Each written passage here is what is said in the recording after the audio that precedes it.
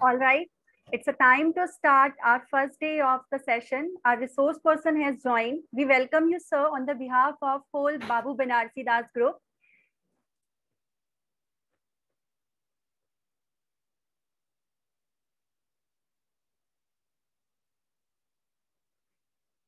It is my great pleasure to welcome you to the one-week FDP on innovative approaches in engineering, technology, and management teaching, organized by Department of Management, Babu Banarsi Das Institute of Technology and Management, Lucknow, Uttar Pradesh. I hope that you are going to enjoy so many things with this FDP. I sincerely hope you will enjoy today and the next 5 days of this learning. I extend to you all our warmest welcome, especially to those who have joined us from different states of India and abroad. It is our privilege and honor to welcome our key resource person, Dr. Tapash K. Chatterjee, sir, from IMT Nagpur. We also welcome our chief patrons, advisory, individual, and volunteer. Without their kindness, we would not be able to create a total environment of the participation. Thank you all for your presence and participation. With this, I would like to request our HOD, sir, Dr. Mani Singh, kindly give a brief intro and welcome our guest and speaker. Sir, over to you. Thank you, Dr. Sivangi. I am welcoming to resource person, Dr. Bhavesh Kumar Chauhan, sir, and our speaker, sir, Dr. Tapas Kumar Chatterjee from IMT Nagpur, and all the participants for this FDP named Innovative Approaches in Engineering, Technology, and Management Teaching.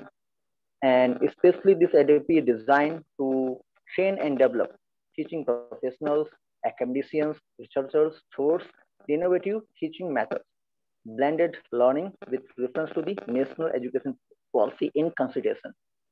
And I wish to extend my deep appreciation to the management of the BDP group for supporting the efforts to further develop new skills among the faculty members and the researchers.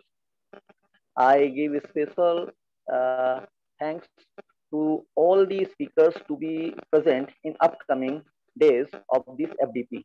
I am delighted to welcome all the participants. They are present today for the FDP and upcoming days.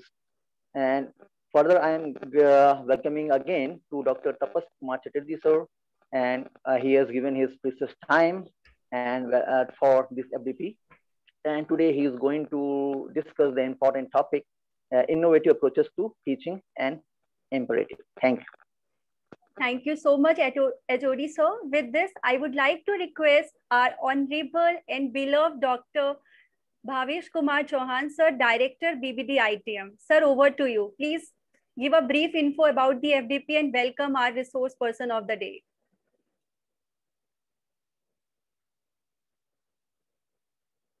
Director, sir, over to you. Yeah, thank you, Dr. Shivangi, convener of this program. I, on behalf of our Honorable Chairperson, Srimati Alka Das, and as well as our President of BPD Education Group, Mr. Viraj Sagar Das, all the faculty members and staff members of BPD Educational Group, welcome the esteemed speaker, Professor Tapas Kumar Chatterjee, who has held different positions, means starting from GM and then, CEO and, in the industry as well as in academics. He is an alumni of National University, Jodhpur. And so he has a very diverse spectrum. I really congratulate organizers to really start with the first speaker, who is so inspiring and has such a diverse profile. So there could not be better way than to start this way. And as I see that the participant and delegates, whom I also welcome on behalf of the management as well as all other stakeholders of BPD Educational Group, that they are from the different states and also, as a convener rightly pointed out, even from other countries. So that speaks for the success of the program. So I congratulate this dynamic and versatile department of management who has been arranging and coordinating different FTP in past. And I really, I will be failing in my duty if I do not really appreciate your previous efforts along with Professor Priyanka Singh the way you organize the FDPs with the Ministry of Education and other esteemed organizations in collaboration.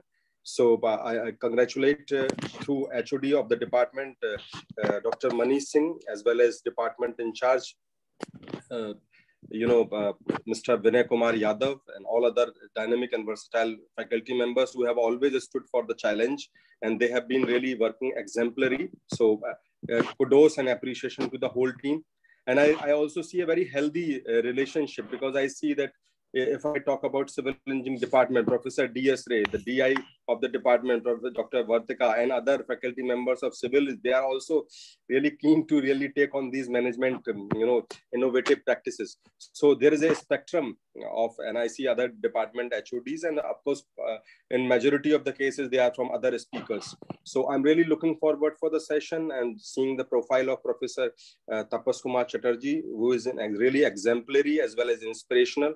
And I'm sure this session would be quite fruitful to all the delegates. So thank you, delegate, for having opted this. And I'm sure it will be an enriching experience for you, which will benefit you both professionally as well as personally. Thank you very much. And over to the coordinator of the programs, Dr. Shivangi Tiwari. Thank you so much, sir, for your kind and inspirational word. With this, I would like to request Mansi Mohanan to give a brief introduction about the resource person of the day, as well brief info about the FDP. Mansi, over to you. Thank you very much, ma'am. Good afternoon, everyone, and a warm welcome to all of you. I am Mansi Mohanan from Department of Management, BBD ITM. Cordially welcome you all to day one of the one-week International Faculty Development Program on the topic, Innovative Approaches in Engineering, Technology and Management Teaching, organized by the Department of Management, Babu Banarasi Das, National Institute of Technology and Management, Lucknow. This program has been organized under the cooperation and guidance of Chief Patron, Mrs. Alka Das Gupta ma'am, Chairperson, BBD Group of Education, and Shri Virat Sagar Das sir, President, BBD Group of Education. The patron of this program, Professor Dr. Bhavesh Kumar Chauhan sir, Director, BBD ITM Lucknow. The advisory of this program is Professor Dr. Manish Singh sir, HOD Department of Management, BBD ITM Lucknow. The organizing secretary, Dr. Shivangi Tiwari ma'am, Assistant Professor, Department of Management, BBD ITM Lucknow. And the student coordinators are Aditi Amit, Mansi Mohanan, Mitali Keshavani, Ashna, Nimish Gupta, and Ritik Gupta.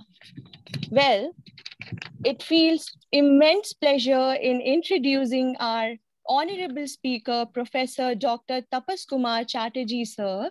He is currently working as an associate professor marketing with Institute of Management Technology at Nagpur.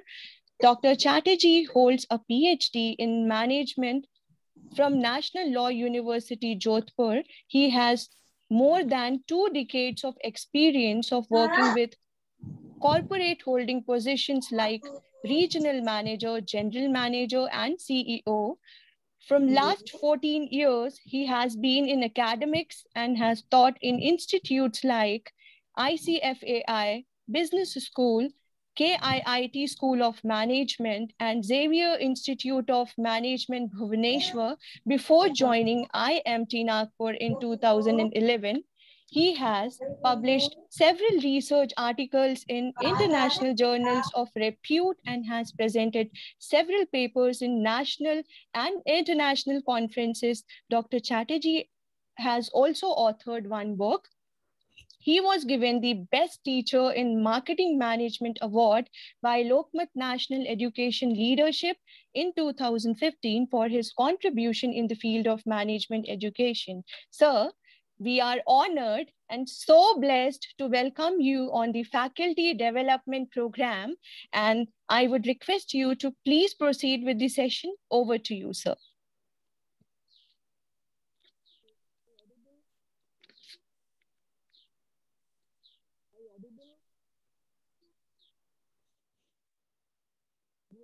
Sir, you are not audible.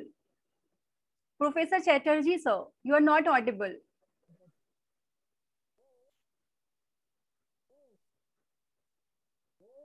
organized by Babu Banarsi Das Institute of Technology and Management, Lucknow. At the very outset, I would like to express my thanks and gratitude to Dr. Mrs. Alka. Just hold on, please. My sincere thanks and gratitude to Mrs. Alka Das Gupta ji, Honorable Chairperson of BBD Group of Education, Sri Viraj Sagar Das ji, President, BBD Group of Education, Professor Dr. Bhavesh Kumar Chauhan, who is Honorable Director of BBD ITM, Lucknow, Advisory Dr. J.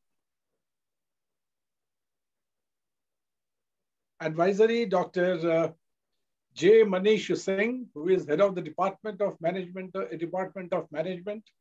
BBD ITM, Lucknow. And last, but not the least at all, my sincere thanks and gratitude goes to Dr. Shivangi Tiwari, because she is the one who had been coordinating with me all along for last 4 or 5 days time now, ever since I've got the invitation of this esteemed program. So my sincere and warm thanks and regards go to Dr. Shivangi as well. So let me just also, let me have the privilege of welcoming all the participants of the event, this prestigious one-day International Fdp.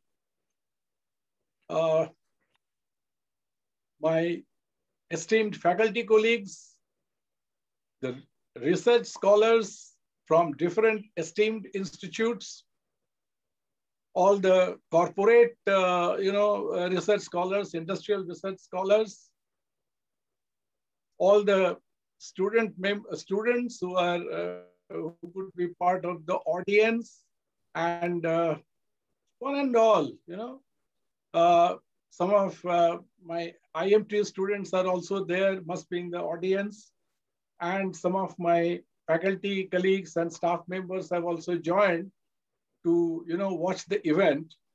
So I welcome you all to this event, and I'm sure in the end of this week, you all will go duly enriched, because the very topic, innovative approaches in engineering, technology, and management teaching is very, very, I should say extremely relevant in the present context.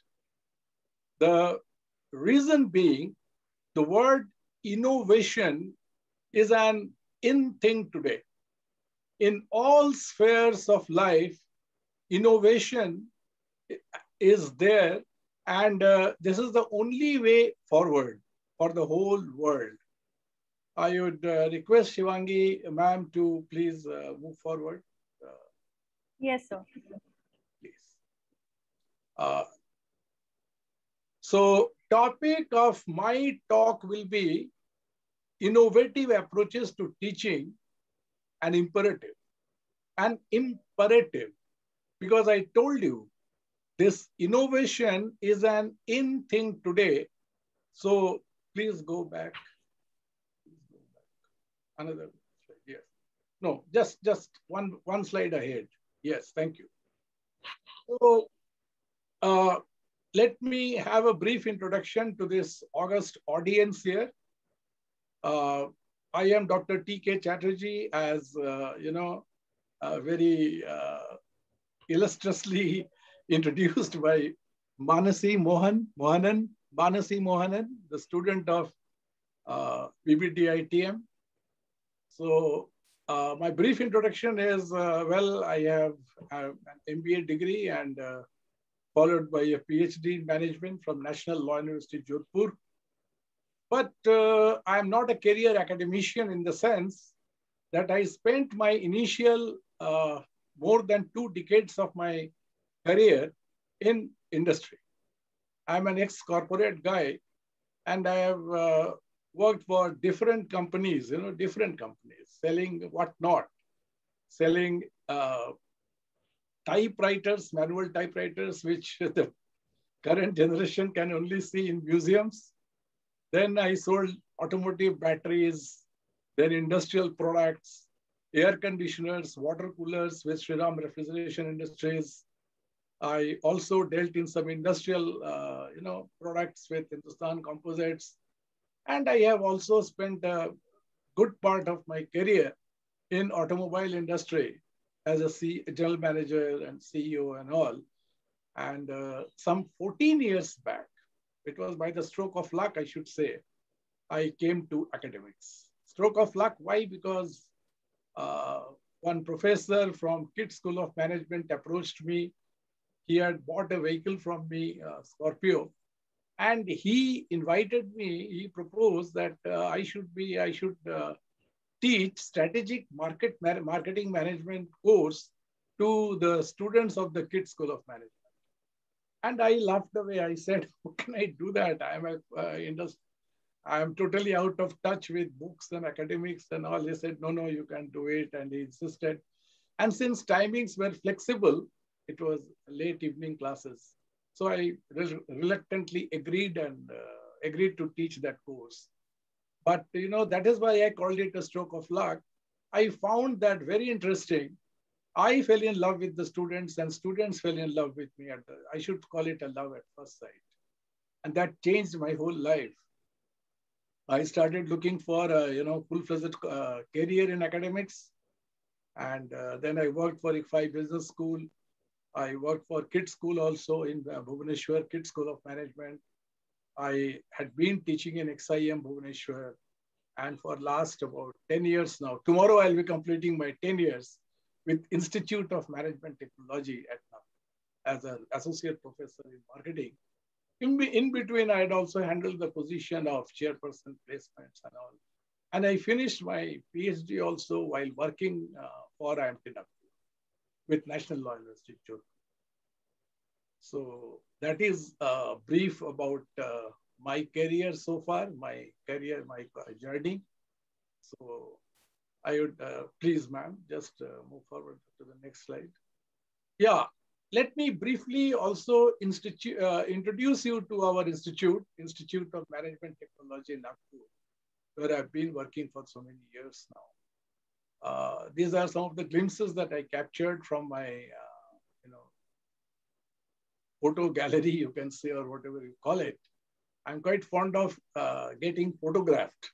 You should say I'm very passionate about getting photographed. Somebody takes my photograph, I feel very happy in the seventh sky.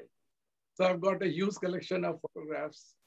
So this is the IMT, Institute of Management Technology. Nagpur is part of IMT group of institutions, having its flagship campus in, just let me see if you can hear, then I will stop holding the mic. So please tell me, am I still audible? Yes, sir. Yes, sir, you are. Yes, that's better. Now my hands are free, Hands are free now. So IMT group of institutions, we have our flagship campus in Ghaziabad, IMT Ghaziabad, which is very old and the oldest campus of IMT group of institutions. Then we have our second campus in IMT Nagpur. Then IMT Dubai, we have a campus in Dubai also. Please go back to the last slide, ma'am. Just let me finish this IMT part. So IMT Dubai, and then recently, after I joined IMT, our campus also got inaugurated in Hyderabad, IMT Hyderabad. So this is a group of institutions, one of the most reputed management institutes in the country. So, and my pleasure to be with this great institute for the last 10 years. And I'm also extremely happy to announce to the August audience that IMT Nagpur is also going to launch its FPM program for this year, Fellowship in Management, Fellow in Management program. Let us go to the next slide now. Now, coming back to the topic, I don't believe in discussing anything, neither listening nor talking, unless my why is clear. So here, the very topic is, my talk is innovative approaches in teaching. So obviously a question comes, why innovate? We have been, after all, teaching for so many years, and many of us are. So why innovative approaches are the need of the hour? Question comes. Now, to answer this question, we should find out the very cause of our existence, why we exist. There's higher education institutes, be that engineering or management. Why we exist? Why? We exist to cater to the need of the industry, to the need of the corporate, so that they have ready stream of industry-ready professionals, isn't it? This is the very reason we exist. So our very target customer industry, it is undergoing a unforeseen era of, I will call it revolution, industrial revolution. It is complete revolution that is sweeping industry and corporate world, across the globe. Rules of the game are changing every hour. Like I was listening to this video, I have also shared the link for those of you who will. I would request the organizers to please share the PPT later with those delegates, those attendees who are willing to have it. Please share it so that they have all the necessary links and information with them for future reference. So I bumped into this interesting video, which is an interview between Doug McMillon, CEO of Walmart, by far the largest retailer in the world, and the then CEO of Pepsi, Indra Nooyi, when it was recorded. Now Indra Nooyi has left Pepsi. So in that particular interaction kind of a video, wherein both are interacting with each other, it's a very good video for all management students. Lot of management lessons are one can learn from that video. I show it in my classes to my students. So Doug McMillon makes this statement that now strategies are drawn on hourly basis. In my time, when I was actively working in corporate till some 15 years back, strategies used to be, even then the strategies used to be drawn on yearly basis.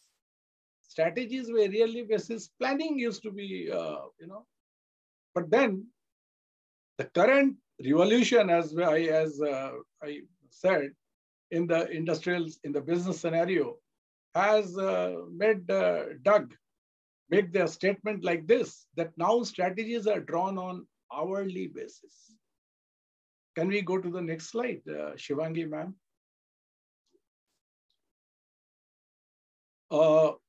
Before trying to understand the magnitude of the revolution that we are talking in the industry, I will like to, take you down a little bit in the memory lane. Of course, these are for me. I was a youngster in my early teens then, when my father bought his third car. So he had already possessed one Fiat and one Ambassador car. So finally, he made up his mind and went for the then recently launched four-door standard Gazelle car. Many of the youngsters may not be even knowing that a car called standard Gazelle ever existed. But yeah, I had that car. So I'm showing this particular slide to all of you just to remind you that what was the business scenario or the competitive landscape at that time. Some 45 years back, this was 1976, some 45 years back. So in car market in India, there were only three cars competing. Ambassador, Fiat, and Standard. Standard Motors of the then Madras, now Chennai. Hindustan Motors, we all know which Ambassador comes from that stable. It is a C.K. Birla Group company, Chandrakant Birla Group company, Hindustan Motors. And Fiat used to be Premier Automobiles Limited. They were selling Fiat cars. Premier President and Premier Padmini and blah, blah. And now, where is the Indian? And how many, what do you feel was the car market size of India at that time, this era, 1976? It was around 25,000 cars per annum. I'm talking about Indian car market size, whole of India. The total number of cars getting sold in India in as early, for me, of course, for youngsters, it might be an ages. So, because I vividly remember that era, the cars were priced between 26,000 to 30,000 rupees on an average. Now, when we gift a mobile phone to our children on their birthday, that mobile costs around that much. So that was the price of the car. And the Indian car market size was, as I told you, around 25 to 26,000 units per cars per annum. And what is the car market size of India today? Can anybody guess and put it on the chat for my, back office, Shivangi ma'am and others to track, because I'm not focusing much on chat box and on now. I will definitely. Sure, sir. We will take all the questions, queries in the end of the session, sir. Right. Thank you, Shivangi. Thank you. Okay, let me focus more on the topic. And in the end, the questions can be taken. I'll definitely be happy to take any question that is there in your mind. So current Indian car market size is more than 25 lakhs car per annum. That is the growth, kind of growth that has happened 100 times, So this is it. 100 times or 1,000, how many? This 20, no, it is 100 times. 100 times growth. 25, 2.5 lakhs, 25 lakhs. And this is the scenario today. I still remember driving that standard Gazelle, because I learned driving at a very early age of 11. And I'm very fond of driving even as of now. So this, driving that car, and imagine driving these modern cars, this Tesla. And why only Tesla? Even some of the Indian companies, they are also talking of such innovative, latest cars in the Indian market. Even Tesla is there. Electric car, and then, automated driverless car, almost, it's a miracle. Yes, Shivangi ma'am. But what we can gather from the last two slides, that a lot of changes have happened in the market scenario. Lot of changes.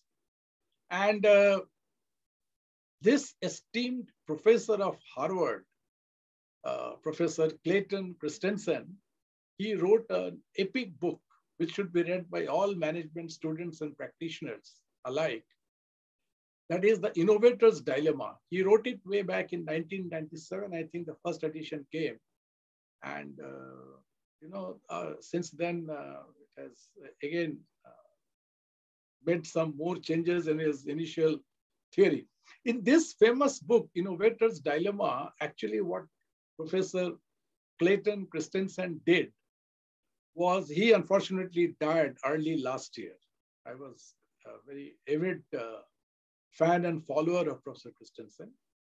So in his subsequent books and research, he has, further taken his initial concept of disruptive innovation that he had propounded.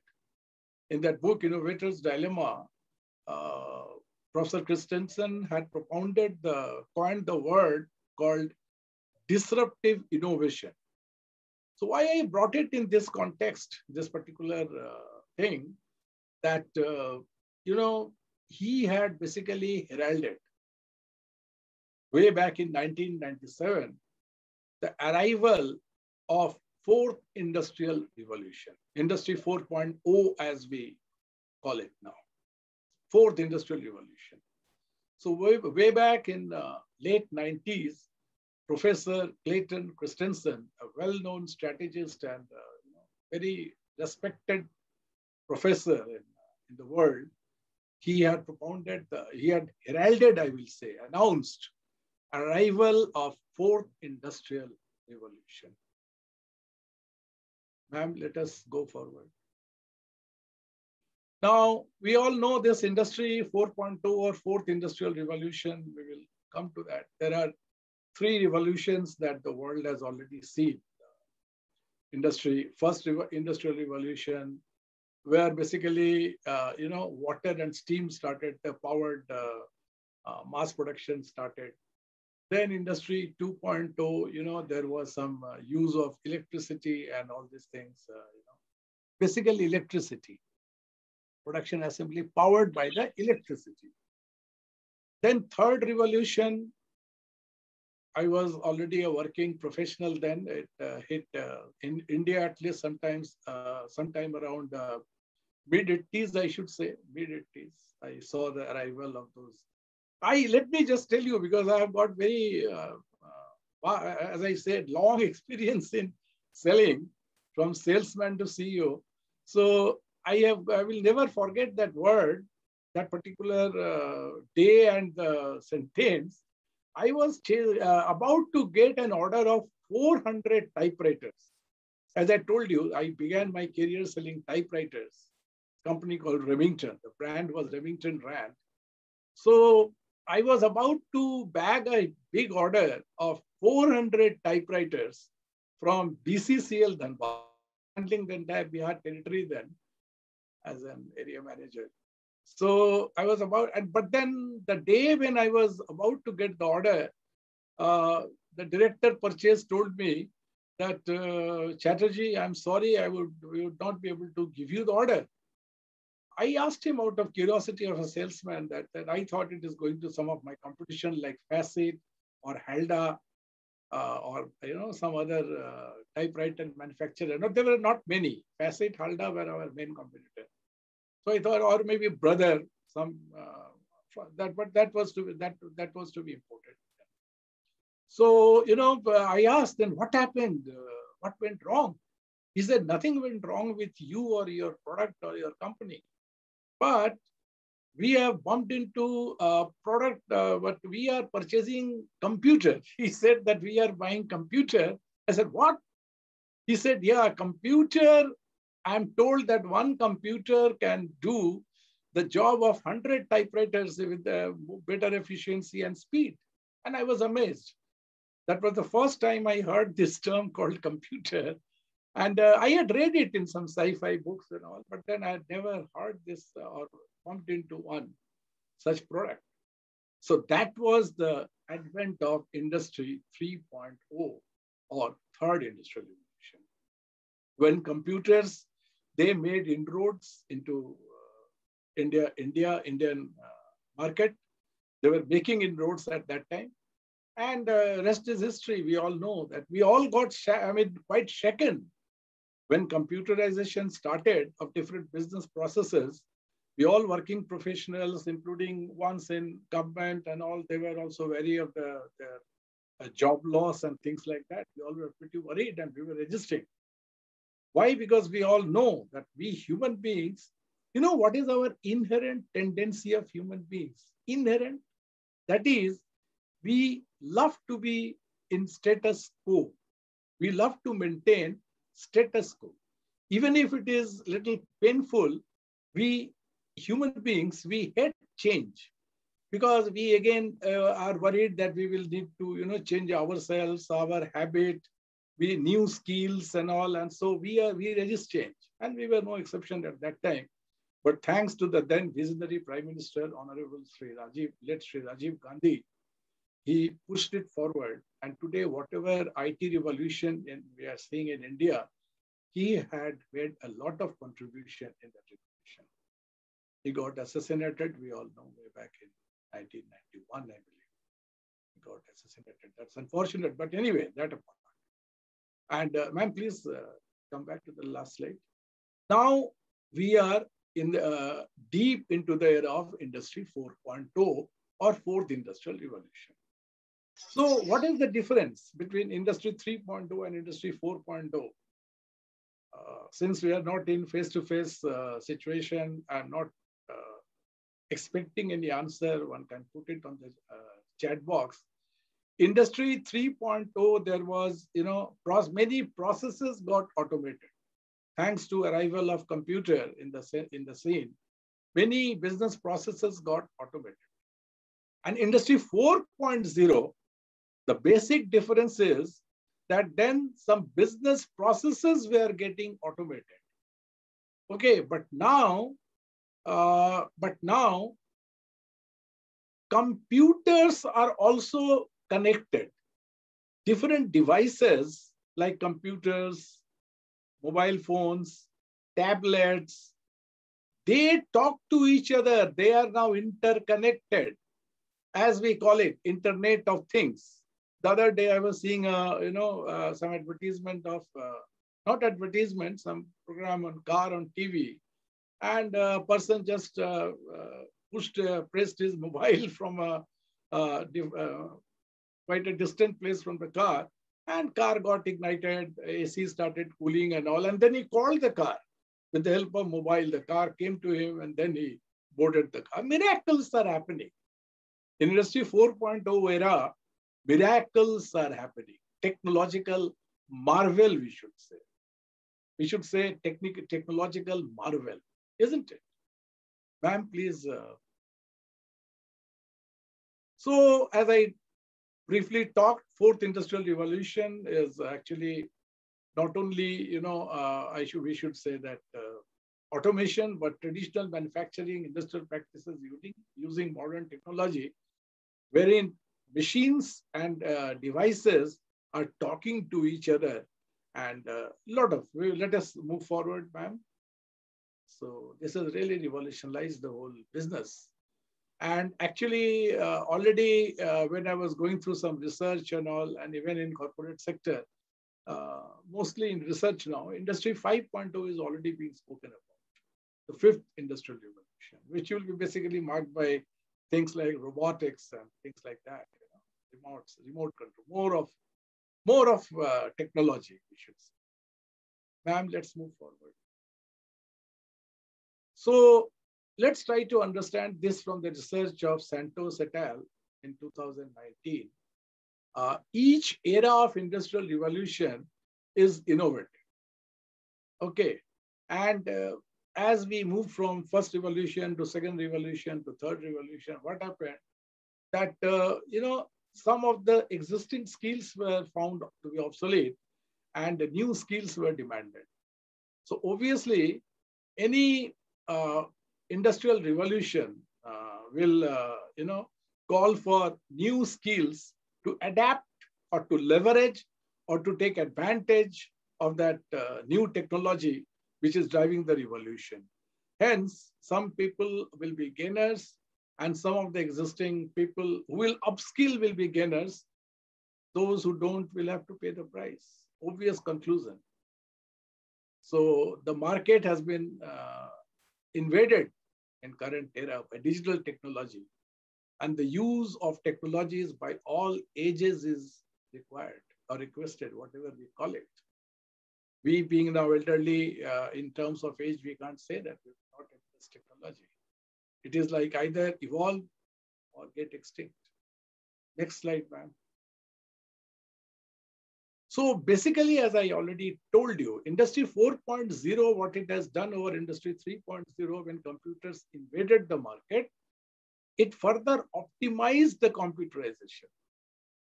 Computers got connected to each other. So this is called optimization of the computerization that took place in Industry 3.0. Next slide. So once again, I will emphasize that Industry 4.0 wave is built on technological advancement. It is about significant change which is taking place, and its impact is being felt across the globe. So according to historians, human civilization has to date undergone, as I briefly briefed you about it, 3 industrial revolutions, first, second, and third. And in every revolution, some skill sets got obsolete, new skills were demanded. So fourth industrial revolution, which we are currently seeing, is no exception. Obviously, the obvious conclusion is if we don't upskill, we will be, making ourselves redundant. There will be, we will be automatically got filtered out by the system, so to say. This was a research by Myseri and Myseri et al. In 2019. I mean, intentionally I have taken latest research in the field. Please, next slide, ma'am.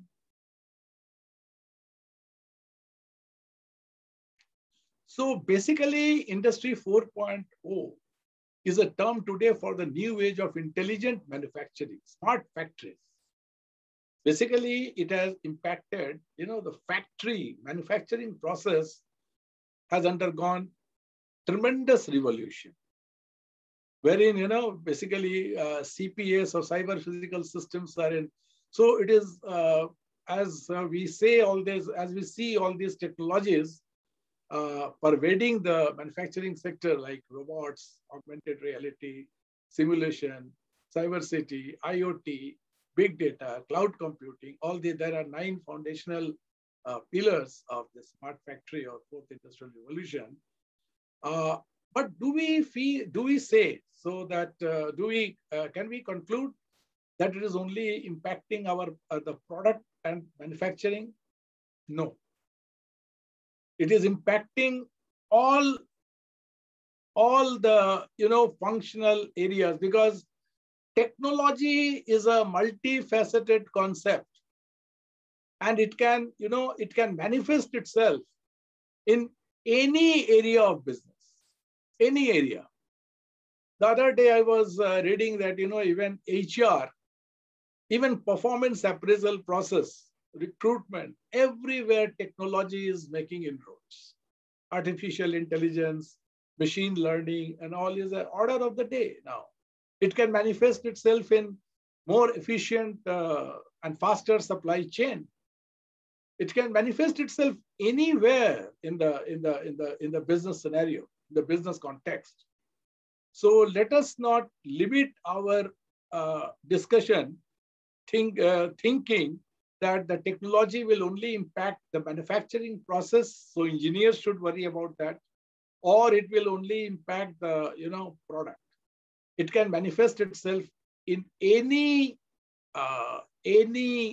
where. It can manifest itself anywhere in the business.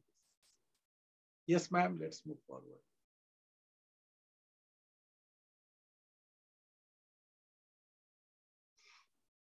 So as we said, there are already saw that there are 9 foundational technologies or pillars, as we can call it, of Industry 4.0, robots, simulation, system integration, then Internet of Things, cyber security, then cloud computing, then auditing, then additive manufacturing, 3D printing and all, then augmented reality and big data.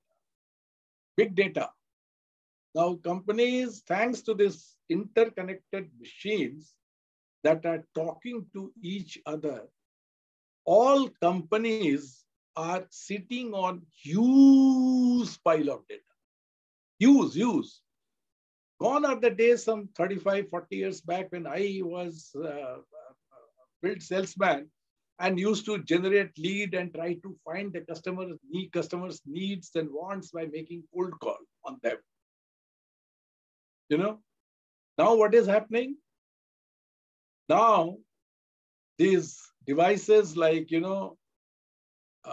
our Android phone, then Alexa, then Siri, we say that Alexa, please switch on the fan, please switch on the AC. If Alexa can listen to that, then and obey, Alexa can also listen to the private talk that we are having within our family. Isn't it? Common sense. So in fact, the other day, my wife demonstrated when I looked at her with little disbelief. She said, let's discuss something on the dining table, and we discuss some particular kitchen appliance in our dining table, talking to each other at the setup of our home. And she showed me the other day, next day, or maybe a couple of hours later, she was bombarded with the advertisement on Facebook and all social media with that particular product. So what is the conclusion? Our conclusion is, now because of these interconnected devices, companies, we are, if I can call it so, I will call it, we are standing naked in front of these modern marketers. They know more about you and me than we know about ourselves. It is not only our needs and preferences, they are so intently listening to us all the time, 24/7 we are under CCTV.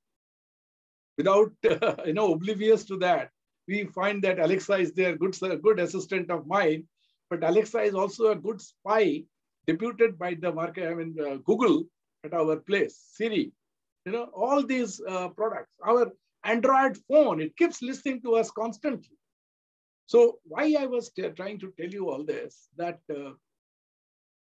companies are having huge data about us, huge data. So they need people who can churn that data, mine that data, as we call it, data analytics, to find out a meaningful interpretation which they can use in their business. So obviously, this gives rise to big data. Data scientists, I found most of the marketing MBAs nowadays, they find job in either digital marketing or marketing analytics. Of course, traditional marketing still exists and will continue to exist. It's not that the total requirement of one-on-one meeting and trying to, this is a COVID era, this is an exceptional crisis, but normally they will coexist, but definitely the major chunk of marketing will be digital marketing, will be and marketing analytics. Many jobs will crop up in these two fields, analytics and digital space. Yes, ma'am.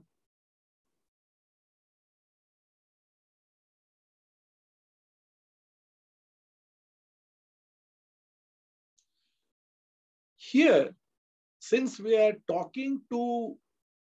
our discussion is on how to innovate our teaching, how to bring in innovation in our. Sir, yes? In between, can we have some polls? Oh yeah, I forgot. Yeah, you can put one or two and first put and just show the result. Participant, here's one poll first. You have to choose one.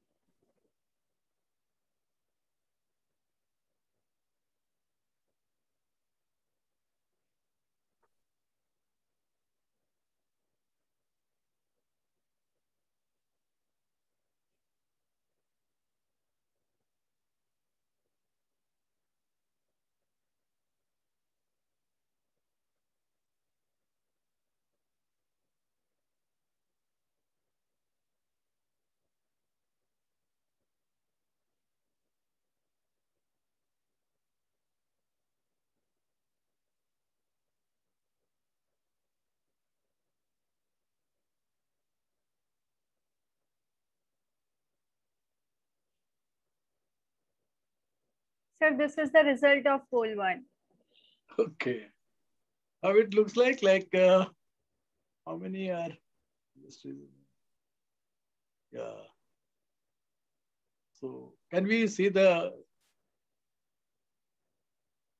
many of them have given correct answer?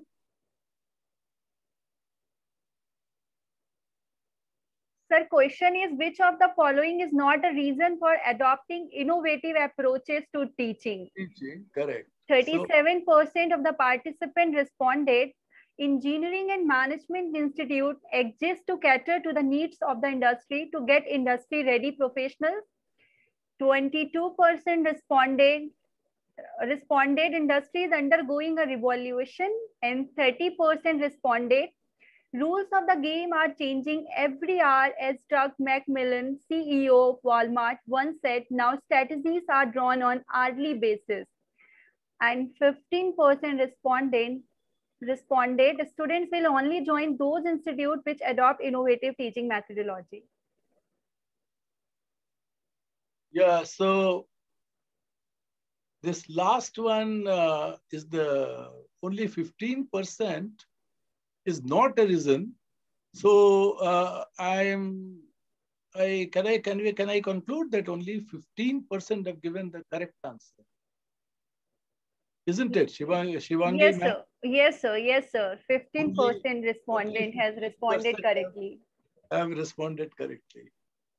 So anyway, that the question was slightly. Okay, sir. Now I am sharing poll 2. Okay.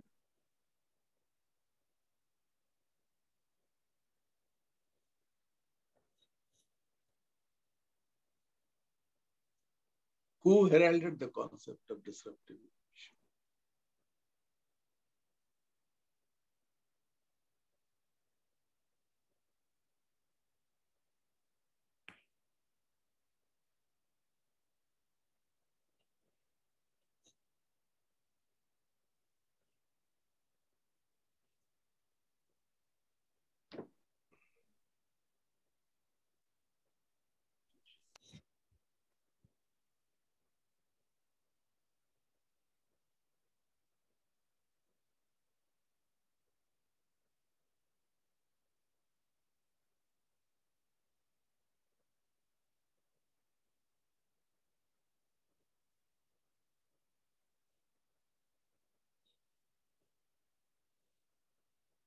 Sir, here's the result of poll 2.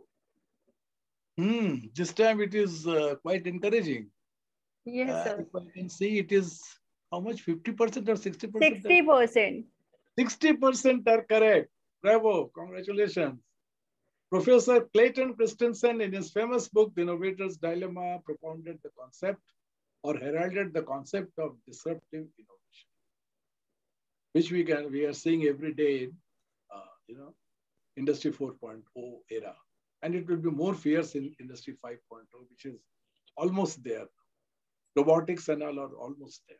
I'm knocking at the door. Right, Shivangi ma'am, can we move forward? Yes, sir. Yes, sir.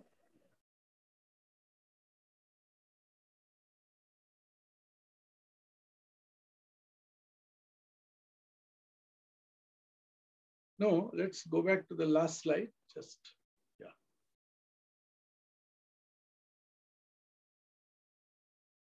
I can't see the slide because of the poll being still there.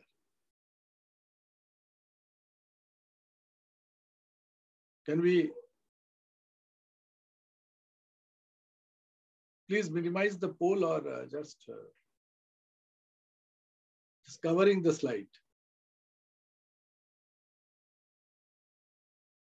Sir, by your side, you can minimize this. Acha, okay, okay. Yeah. Am I audible now? Yes, sir. Yeah. So this is, this is a slide which basically talks of, this is again from proceedings of a conference. So these are all basically research findings that what are the hard and soft skills required by Industry 4.0. And we all need to know that, because onus lies on you and me as faculty of engineering and management institutes to give the industry, industry-ready professionals. And these are the skill sets in demand. Hard skills, just let's go through some of them. Language knowledge. Language knowledge is a hard skill. Communication skill is a soft skill. So language knowledge, then degrees, apprenticeship, certificates of different technical or information focus. So here, let me, these are the hard skills required, then machine operation, programming language, software knowledge, cloud computing, knowledge of processes, and blah, blah. And soft skills list is again in front of us: flexibility, self-discipline, people management, time management, emotional intelligence, critical thinking, and blah, blah. So these are the skills that, our students should go to corporate with, so that they are in demand and they fulfill the need of the corporate in Industry 4.0 era. Yeah, let's go to the next slide. Shivangi. IoT, I've already told you, Internet of Things, but we all know the term by now. It's very commonplace. While coming back from office, you can switch on your AC in advance. You can switch on your refrigerator. So Internet of Things. Now computers, all these Internet-enabled devices, they are actually mutually connected, and they can communicate with each other without human intervention. So this is called Internet of Things, and has huge application in all spheres of business, all spheres, retail, everywhere, service industry. Now we are also, academics are also part of it, because we are also an industry. Academics is also, it is in fact the fastest growing business in the world, academics. So let us not isolate, let us not see ourselves in isolation. We are very much part of industry 4.0 era. And we are also, we have to revolutionize if we have to stay relevant to our target market, that is corporate. Yes, ma'am. Next slide, please, Shivangi, ma'am. Now, let us just briefly, 5-10 minutes discussion, and I will not take much time, about what are the different applications of these technologies, or Industry 4.0 as we call it. First of all, as I briefly talked about, that now they are having, immense opportunity, immense information about the market. Modern marketers, unlike my time, they are sitting on immense information about their target market. So one is, so they can identify opportunities, even opportunities of future, well in advance. This is one advantage. And then it can optimize logistics and supply chain. We can see, the delivery time squeezing in. Now that it is COVID era, some time they take. Otherwise, we have got used to ordering on something on as Amazon Prime and getting it the stuff at our door delivered either the same day or next day morning. So this is optimize. So much of optimization in supply chain has happened thanks to, again, these technologies, different technologies. Yes, ma'am. Next slide. Then there can be autonomous equipment and vehicles, automated. We can see if you go to any modern warehouse or factories, we will see, a lot of autonomous equipment and vehicles which are programmed, some kind of technology. So they can move forth here and there unmanned. Robots are already very much in picture. In fact, one of my friends, Mr. Rajiv Karwal, he has got a company, and he's into robots, and he has done huge business in this COVID era in hospitals and all these places. And then hotel industry is a big buyer. So then, of course, some rich upper middle class and upper class domestic people have also bought, where the robots can mop the place, can do a lot of things for you. So they are there already. Then additive manufacturing or 3D printing, it has revolutionized the factories, the manufacturing process. So engineering, those faculty members who are teaching in engineering colleges, they have to pay special attention to these things now, this additive manufacturing, 3D printing, and update our students and prepare them to, be relevant, to stay relevant in this era of smart factory. And IoT, I told you what it is, IoT and cloud computing now, we all are quite used to. Shivangi, ma'am, can we? Did we skip one slide? Please go back. Yes. So skills in demand by Industry 4.0 will basically be networking, IT and IoT, obvious, Internet of Things, data science, data architects and scientists, data analytics, anything to do with big data. If you are given a big data and you can really churn it, mine it, and you can make out a pattern in the data and give some meaning to it, you are a valued person. This, reminds me to sometimes these MBA graduates. I found them, they are pretty worried about their package, their salary, and all. No, I mean, of course, it is nothing wrong in it. But it reminds me of that instead of focusing on package, if they focus on making themselves useful to the industry, package will follow them, money will chase them. I don't know, some of you may be fond of, I was very fond of watching movies in my student days. So one movie I had watched, which was released in 1975 called Diwar. I was a great fan of Amitabh Bachchan. Even now I'm a fan, but that time I was crazy about him. So there was a scene wherein Iftikhar, a smuggler, a businessman, wants to recruit Amitabh Bachchan to his team. And in a hotel scenario, the talks are going on. So Iftikhar's that particular dialogue, last dialogue to rope him in to his gang, that captured my imagination. The dialogue was, Amitabh's name in the movie was Vijay. Vijay, मुझे तुम्हारी जरूरत है और इसके बदले मैं तुम्हारी हर जरूरत पूरी कर सकता हूं. What does it mean? What does it imply? That businessmen and corporate, they are there to pay, the right people, provided they need you. You make the need feel. And salary will chase you, money will chase you. In corporate, there is nothing like 20%, 30%. Even in my time, my salary used to be double one. When I was changing companies, there was nothing called you are getting 100 now, so we will give you 130. If they found me that I can, if they used to find that I would add value to them and then they will offer me anything that, So this dialogue is not only a movie dialogue, it happens in the real life also. That Vijay, मुझे तुम्हारी जरूरत है और इसके बदले मैं तुम्हारी हर जरूरत पूरी कर सकता हूं.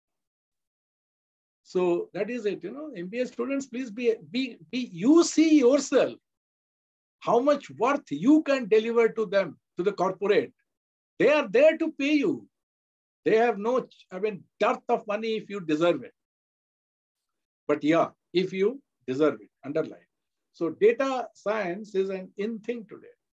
Then developers and software engineers were in demand, continue to be in demand, it will continue to be in demand. But these are some of the other skills which will be also called for, along with these hard skills of data science or Python, advanced Excel and all, machine learning, cloud computing. Apart from that, attention to detail, critical thinking, strong communication skills. Let us not get lost. Let us not get lost only in technology. Being technologically brilliant is imperative. That is required. But being only technologically brilliant will not see us far in corporate. Because, there is a clear-cut demand. And why I slightly paused and emphasized here is that in my corporate career of more than 20 years, I have worked with several engineers, even from the top schools like IITs and all, MIT and everywhere, all over so I have seen them from close quarters. So there is no doubt about their technological brilliance. I have no doubts about that. They're brilliant. Our engineers are brilliant technologically. Technically, they are in their domain there, but many of them could not go up the corporate ladder beyond a point, despite all their technological brilliance, is that they lacked communication skill. It's a fact. It is a fact that I'm talking. Probably it is something to do with our left brain, right brain. I don't know. That research we have to find out. Probably if your brain is too much into numbers and all, something is there. But I find a correlation between being a very brilliant engineer and having not equally strong communication skills. So why I'm bringing this point here, that our engineering college faculty, they should definitely, with due respect to them, they are doing an excellent job. Yet, they also need to, impart some training or rather pay enough attention to the communication skill of their graduates so that they stay relevant in corporate sector and they can, achieve the height that they really deserve there. And then dependability and ability. Yes, Shivangi ma'am, please let's go forward. Now, this is a disappointing finding. These are all research findings. It is not my opinion that I'm sharing here, by the way. Because in the end, I've given you glossary or whatever you call it, this references, bibliography and all, where you can refer to the research in future. So they say that new talents are no longer being trained by universities. Companies have taken the onus on themselves. So is it a very happy scenario for academia like you and me? No. Industry has they must have been disappointed by the kind of training or the kind of corporate readiness that we are providing our students. So they have taken the onus on themselves. Most of they recruit them, seeing the potential, and they train them up for their job, which is not a very happy scenario, very happy news for we in academics. So we need to take attention. That's why I put it in bold letter. And I have already told you that there's transversal skills like communication, negotiation, that are important along with technological or hard skill. Next slide, Shivangi, ma'am. And this research shows that, this teaching these transversal or communication skills is more difficult than teaching technical skills, which you and me, we should also, there's more of a common sense. Good that research also supports this viewpoint. Research findings also support this kind of notion. It is easy to teach somebody that 2 + 2 = 4, but it's difficult to somebody how to communicate his thoughts, how to, all these soft skills, interpersonal skills, negotiation skills, these are skills which only come with a lot of practice. And they are definitely more difficult. So there are some workshops now, many workshops going on, communication skill, personality development, and all this. But definitely this is more challenging than teaching somebody how to use Excel or advanced Excel. Next slide, Shivangi ma'am. And this is what I already told you, that many authors, they found that our engineers, they must possess, because they lack social and collaborative skill. And I'm not in a position to take name in this public forum, otherwise openly. Otherwise, I can name, numbers, many engineers who worked with me, engineers and also MBAs who worked with me, but they could not go beyond a certain level in their career because of the lack of these soft skills like social skills, collaborative skills, negotiation skills, persuasion skills, interpersonal skills, man management skills, which is very, very unfortunate. They were brilliant. So I'm trying to emphasize the importance of these skills, nothing else here.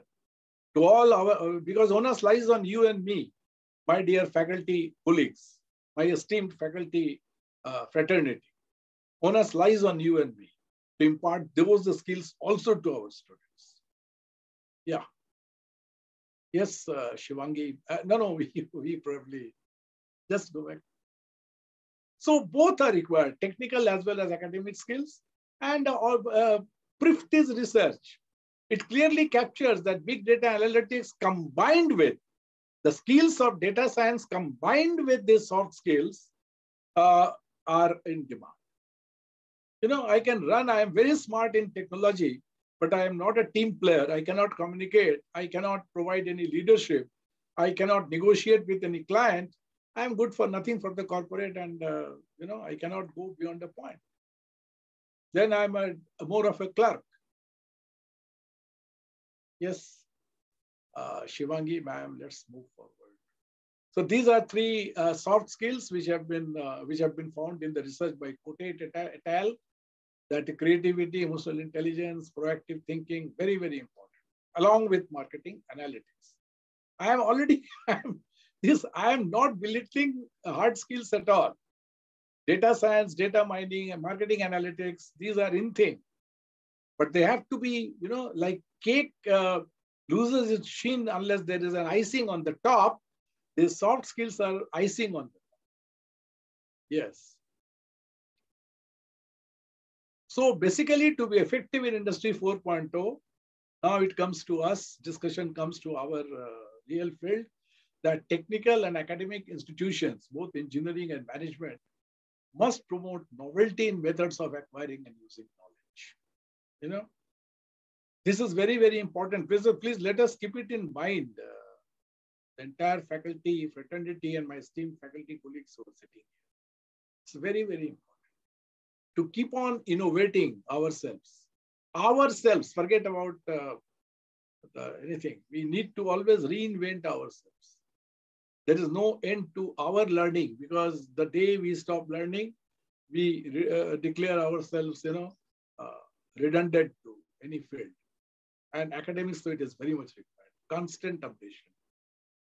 So, enough. Next. This is a research by Shwetsova, Kuzmina that point out that there is a reduction. There could be a reduction. She is warning that there will not be enough qualified people to really leverage, take advantage of Industry 4.0 technology. So, although not specifying the actual type of institution, they didn't. But then Shwetsova and Kuzmina's research clearly found that there are needed. These are needed in higher education. Digitalization of education, training, personalization, integration of professional and academic training, very, very important. And yes, ma'am, next slide. So again, the fourth industrial revolution, there are some research findings that I have quoted here. This will be there with you for your future reference. You can read this research in detail, the complete article, either on Google Scholar or wherever is your source, But they say, they clearly conclude this research that since higher educational institutions, ma'am, my PPT is getting, slightly covered by this particular, can anything be done? Can you do something, Shivangi, ma'am? Right now? If you can just move it a little more. Partially, it is getting covered by PPT, by this frame that is appearing. Now fine, sir? It is relatively fine. Okay, I will. So anyway, so this is very, very important, that the researcher found that we lag behind in developing educational programs. Research shows that these are all very recent research, and let us take that fact into account. So we lag behind. So future challenge will be to restructure jobs and educational programs. It is by Kane et al. In 2015. So we need to restructure, reinvent ourselves. Please, next, ma'am.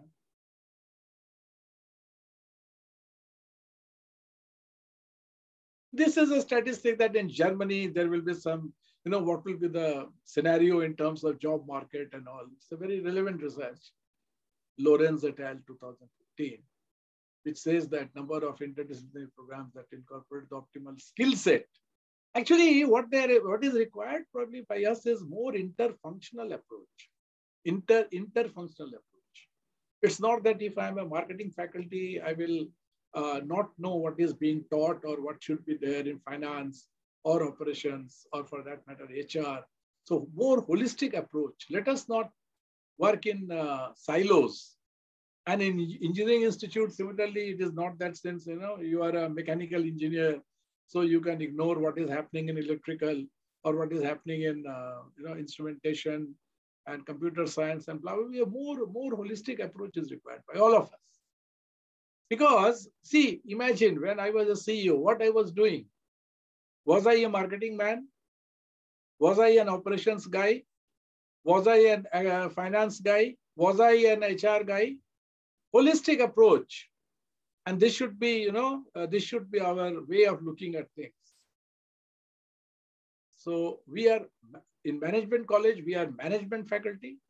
In engineering college, you are a technical engineering faculty. Of course, there will be, equal amount of knowledge. The knowledge that you have in some mechanical engineer will have in his field. But then we should try to break that barrier as much as possible and trying to look at things more holistically. Need of the hour, we can't help it. Next slide, Shivangi, ma'am. So this is, again, this virtual reality, what has done, a smart product designer.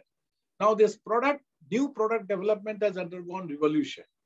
Earlier, when Sony clearly used to enjoy a lead of 3 years over Panasonic, when they used to launch a product, they used to enjoy a lead of at least 3 years over Panasonic. But now that has been compressed to few months. Why? Because of these technologies like virtual reality, augmented reality. So this product development cycle has been compressed and it has been shortened. Next. So this is again that CPS, that collaborative devices between technology and human being, all this. There are some researches given here. I'm not reading it line by line. This has got to do with that. Now, this research by Back et al. As early as 2020 has important managerial implications, both for practitioners and also for we academicians, higher educational institutes. Because what they did was that they did, kind of text mining of different job advertisements, huge number, and they applied the technique of text mining, and they came out with the skills which will be in demand in Industry 4.2. So please, I will urge the esteemed faculty colleagues and also research scholars to please, read this research in detail. It has got a lot of implication for academic institutes, its faculty, and everything. Next.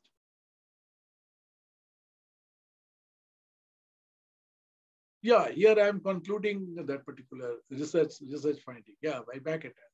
Please read this article in complete because here we have depth of time. Let's go forward, ma'am.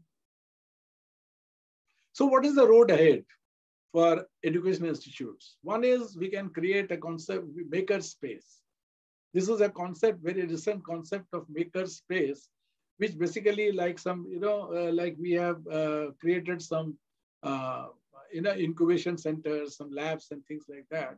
So this maker space is basically, will help our students adopting a holistic approach. This maker space, you can call it anything. It will be a space wherein students from marketing, students from HR, students from operations, they all can go and they all can deliberate and they all can, apply their creative discussions and all, and some tools can be provided by the institute so that they try to develop something, on their own. So this is very much required, this breaking the silos of being a mechanical engineer, being an instrumentation engineer, being a chemical engineer. That silos need to be broken because ultimately holistic. So I'm an HR person, I'm a marketing person, I'm a finance person. Unless we break out of that mentality and then simply ask the question, then who is this, what job a CEO does? Is he a marketing man? As I told you. Next. So this is again concept of maker space. It is very, very useful. And we should adopt it in our institute, maker space concept. This will help our students a lot, make them future ready. Let's move forward. This is from the research of Santos et al. In 2019. They have, discussed this. They've done a research on a particular institute somewhere in some country. Okay. But it's a good research, and I will urge some of you. That's why I have given you the full reference of the research, so that you can access it on Google Scholar or any research site. Yes, ma'am. Carries on the concept of here. This slide See, it is my firm belief that MBAs are designed to go CEOs. Firm belief. And in my class or whenever I informally also interact with my students or I want to wish them, my famous slogan to my students is go CEO. Nothing less, because I say that otherwise you're wasting your MBA. You know, but having said that, because I have been former chairperson, placement chair, then I myself worked in corporate for so many years. And by nature also, many of my friends are still working in corporate and most of them are at my age, they are CEOs. So I frequent them, I keep meeting them, interacting with them whenever I find opportunity. I'm very much in touch with corporate. And I find that there are many corporate CEOs, big corporates I'm talking. So again, I cannot take name in this forum, but till recent, the companies like even some big insurance companies, like say, like IFCO Tokyo General Insurance, their CEO was a MA in history, master's in history. Now neither engineer nor an MBA, but many engineers, MBAs were reporting to him. So, and this I'm talking about a couple of years back, very recent, and there are several such CEOs I know who are not MBA, at least engineering, so I'm sure about this. So this is what takes you to CEO? If that, not that technical skill or skill, not formal degree.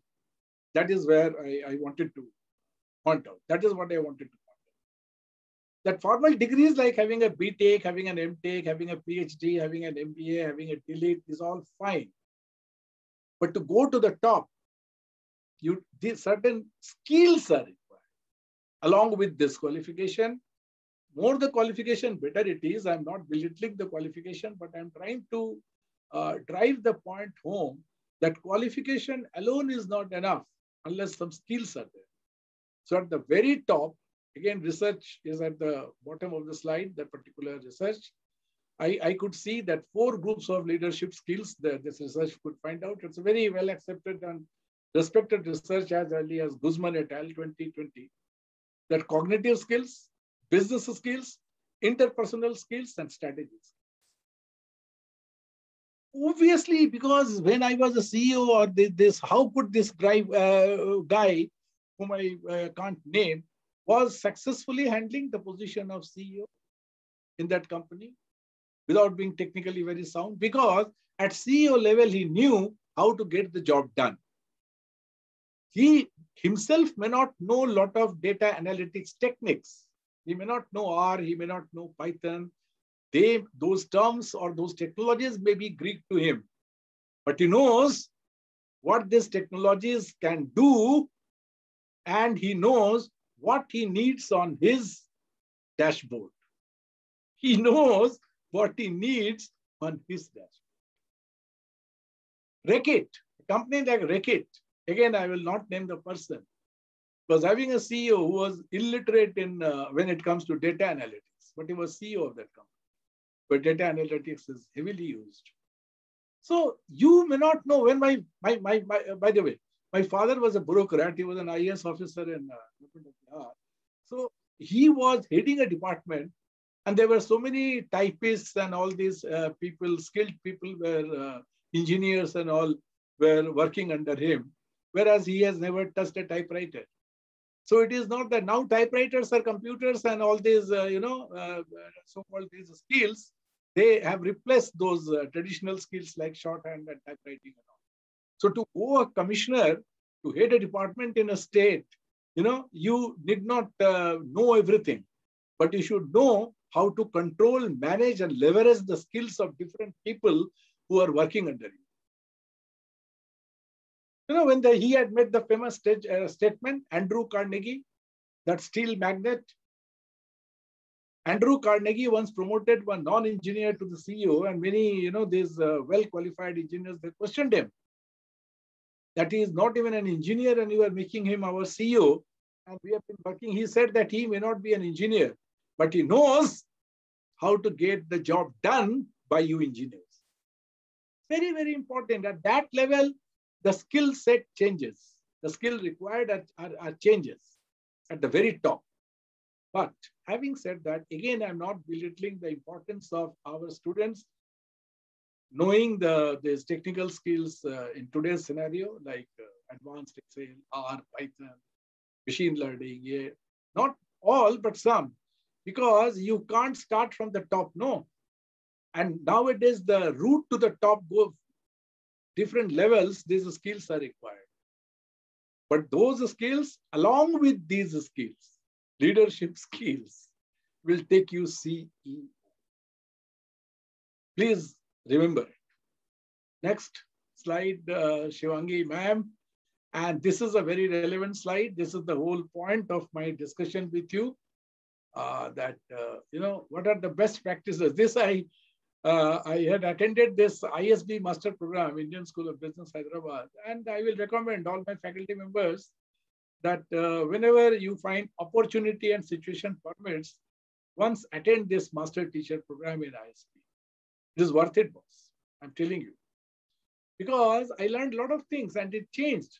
Anyway, I don't know whether it was God given ability. I mean, God had bestowed on me that I have always been a good faculty. Let me tell you from my own this thing. I'm not trying to beat my own trumpet. It is acknowledged by my students only. I have always been acknowledged as a good faculty, but having gone to this particular training program, I definitely learned a lot, evolved a lot, applied some of the techniques in my class, and I could clearly deliver more value to my stakeholders and students. So it talks of, best practices, 10 methods of master teachers. Then case teaching, how to do that, I was not very at home. I used to discuss cases in the class from my own practical experience of so many years in corporate. But I learned a lot regarding case teaching and writing also. Then how to leverage different technologies like, the Scamcast and all in pre-class and in-class activities. And in this, COVID has compelled you and me to learn a lot about these technologies now, because that's the only way. Today we are meeting virtually. I can't see you to see how painful it is for me. I'm addressing so many, esteemed and august gathering of academicians and, learned people from industry and all. You can at least see me in a very minuscule form, but I can't even do that. But anyway, thanks to the technology, at least we are meeting virtually. So then case writing is a must publication. Managing learning styles of students. There are different types of students who have different learning styles. Some are active learners. Some are passive learners. Some are, there are different types. This you will find in any psychology book of any book which deals with this subject, learning styles. But we must try to understand that and adapt ourselves accordingly. Because learning ability, learning styles, this differs from person to person. Then implementing, that is very important, assurance of learning. It is not only, though that it is required for accreditation of different like ACSB and all, but even apart from the accreditations, this is very, very important concept, dear, esteemed faculty colleagues. Assurance of learning, AOL, because it captures, while doing that map, we tend to know that what we are delivering in class, what kind of, first of all, that program level objective, then year level objective, then group level, then, our vision, and finally it connects to the vision of the institute. So it's a very, very important concept. So let us not do it only with the spirit of getting some so-called accreditation. It is, anyway, it is going to add value to us as a faculty and also to our students, our ultimate stakeholders.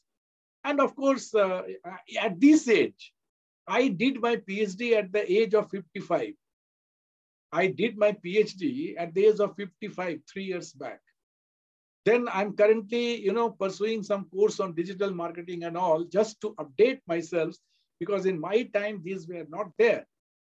When I was actively working in corporate, these technologies and these things were not there. So there is no age to learning. If I can do my PhD at this age and then start writing articles, some of my articles have been published, and we all know, since we all are in the same boat, that it is a time-taking process.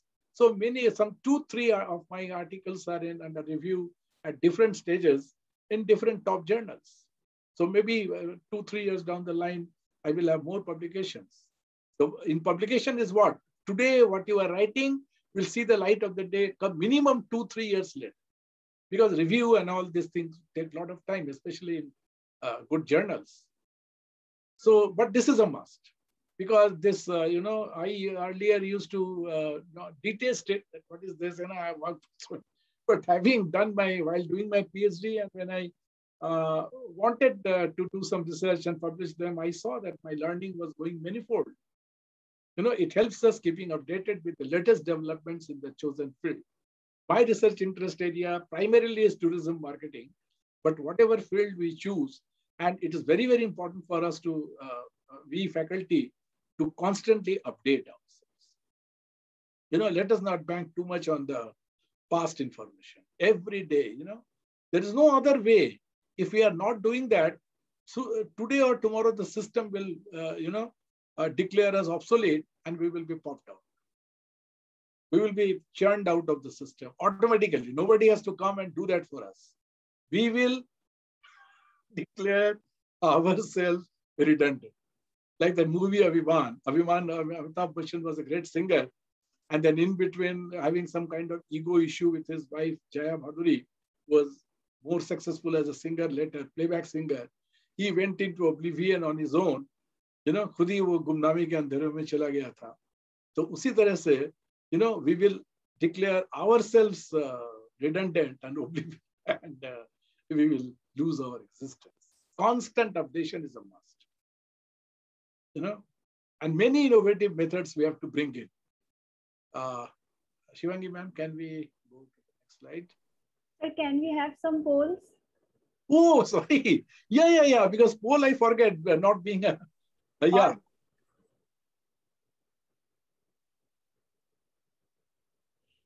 Thanks for reminding, Shivangi ma'am. Here's poll for participants.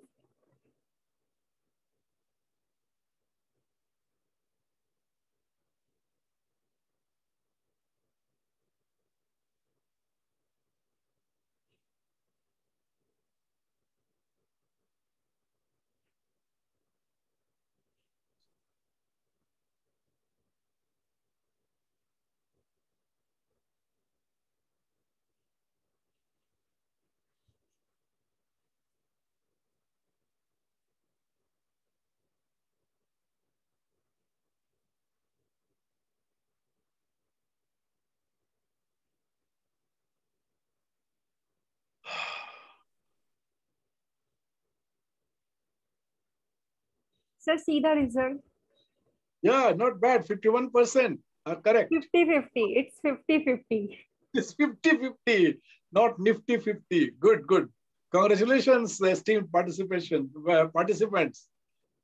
I know I'm addressing, the learned people, and it was my privilege and honor to speak to you for some time and share my ideas. After all, what is academics? We share ideas and we keep learning from each other. Another poll. Shivangi ma'am seems to be a very strict students must be having tough time. Sir, this will help us to record their attendance and their active participation so that we can easily distribute them certificate. I know. And now participants, please be alert. Shivangi ma'am is very strict this thing. If she doesn't find you here, you are, you will miss your certification. I'm just kidding.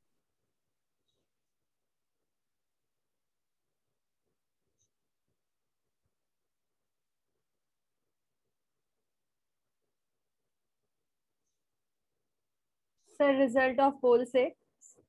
Yeah. Not a hard skill required. So, how many of them are correct? Communication skill is the right answer, sir. So about 43%. Yeah, good. Very good. We have brilliant students sitting here in this class. Congrats. I'm happy. The last poll.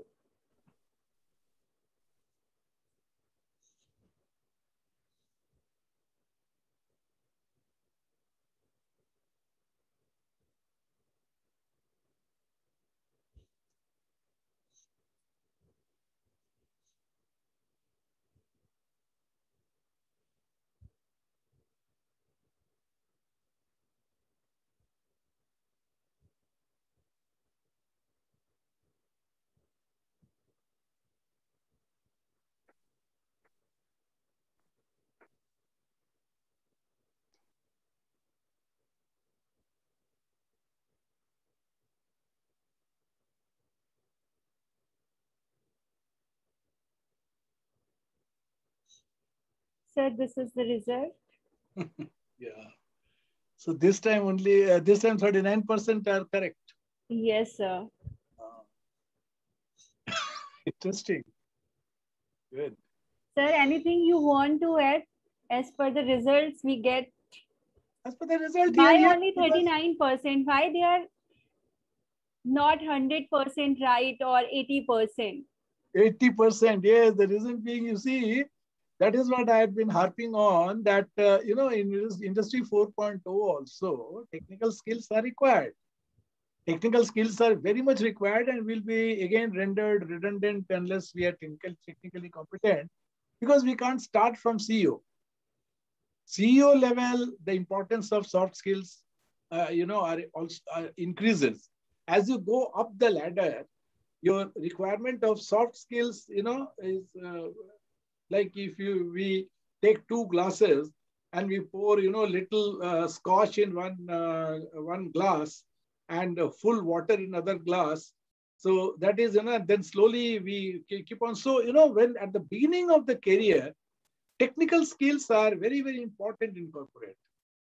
At grassroots level, technical skills are required, very much required. But as you go up the ladder, that mix of water and scotch, it keeps on changing. Like there is always demand of some technical skills. We can't do without that. But then soft skills far outweigh that. That's why I gave you some example of non-engineer, non-MBA CEOs who are calling the shots even today at that level.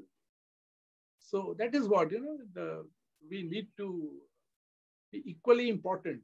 So it cannot take a backseat. Communication and collaborative skills cannot take a backseat. Anyone sitting in the audience, especially this question is for the students, who will not like to go CEO? I don't think any. So because without these skills, these two communication collaborative skills, you take it from me that no matter what you are, technically how much competent you are, you cannot go at the top, go to the top. Mm-hmm.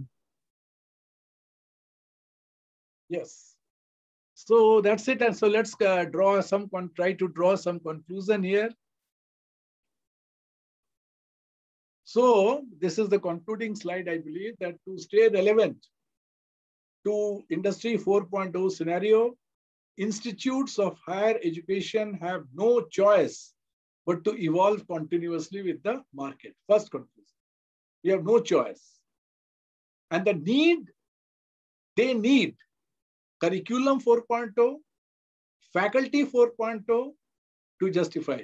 Because merely having curriculum 4.0 will not see. Faculty also have to be faculty 4.0. What I mean here, anyone? Okay. So what I mean here is faculty 4.0 means the faculty who is in regular touch with the latest developments in the corporate firsthand. We should have a first-hand information of which way corporates are going, what is happening there. And we cannot just, as many of us we know, we do. We, after our classes or whatever, we confine ourselves in the comforts of our ivory tower, as I call it, 10 by 10 cabin, air-conditioned cabin, open our laptop and start doing research. Isolating ourselves from the ground reality of the market. It is, this includes me also, but Well, since I am an ex-corporate guy myself, and that too from sales field, sales and marketing, I'm in the habit of going out and meeting people, which helps me a lot in my classroom. And I know exactly firsthand, I know what they need, what is their thought process. So this is one field, because again, I find, as I told you from my corporate experience, that I found some brilliant engineers who are lacking this communication, collaborative, interpersonal skill. Among this faculty community also, I find many faculty who are lacking that first-hand information of what is going on in the corporate. Because as a professor, I will call a spade a spade. I am also one of you. I am part of your fraternity. I am nothing different, but I will urge those of you, some of you I'm sure must be in touch with the corporate. Those of you who are not, please make it a point that, talk to yourself. We are educated academia, we are intelligentsia. Make a promise to yourself that at least once in a week, I will visit some corporate or the other with an aim to, befriend somebody there and try to know their needs and wants in terms of our students. खुद को खुद promise करें हम ना.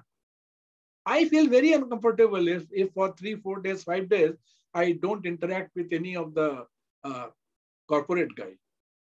In non-COVID time physically, and in COVID time, on virtually or on phone. It is imperative. We should have a first-hand information of corporate. Gone are the days when faculty used to sit in ivory tower, do research, publish that, and used to. That will not work. That will not work any longer.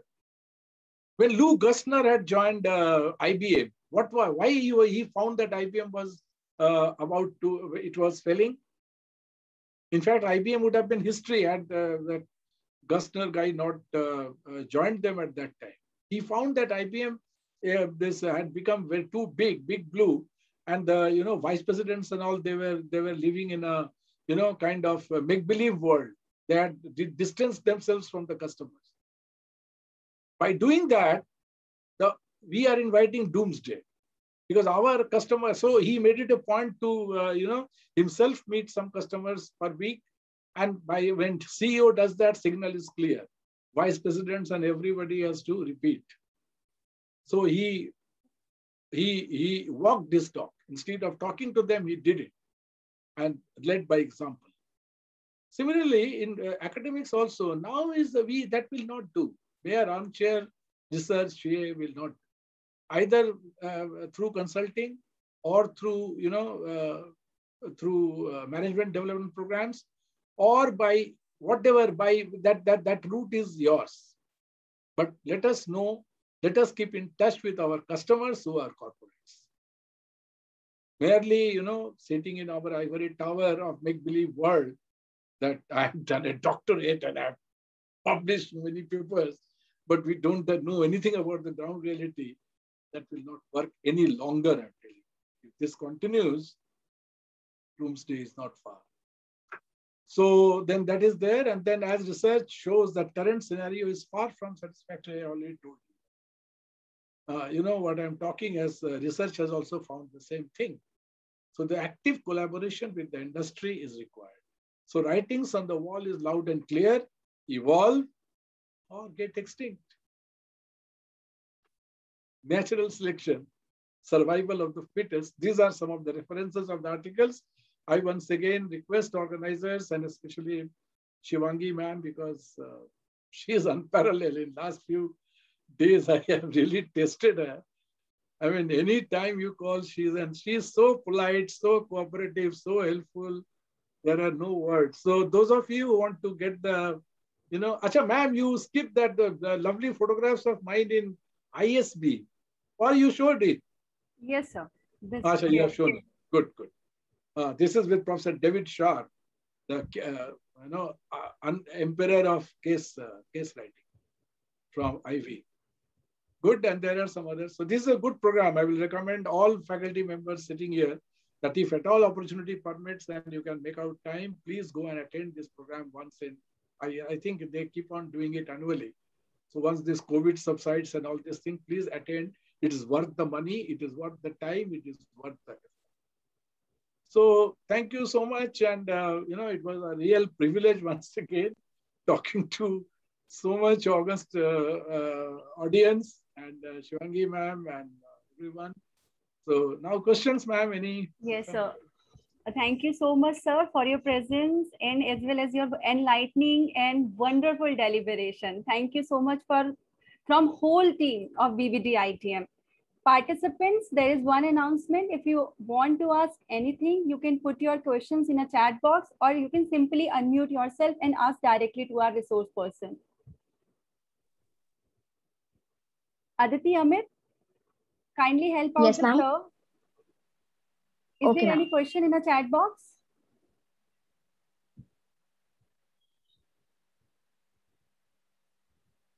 No, ma'am. Right now, there is no question. Sir, am I audible? Yes, You ma'am. are. Myself Jagruti Gupta from Department of Commerce, Shahjahanpur. I have a question regarding your story is very inspiring, sir. What is the source of motivation that you learn at every stage? So share some secrets of your motivation. Secrets of my motivation.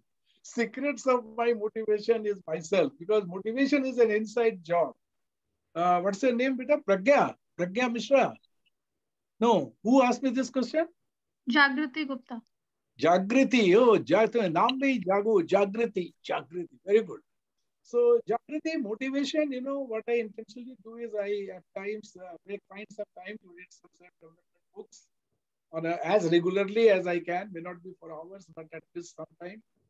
And, try to surround yourselves with all positive aura and positive this thing. And it is not that, the world is same for everyone. It keeps on. Zindagi aisi hai. It keeps on throwing challenge to, all of us.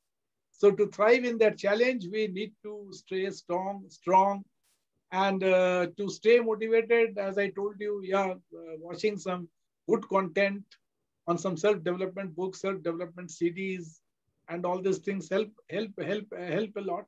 Yeah.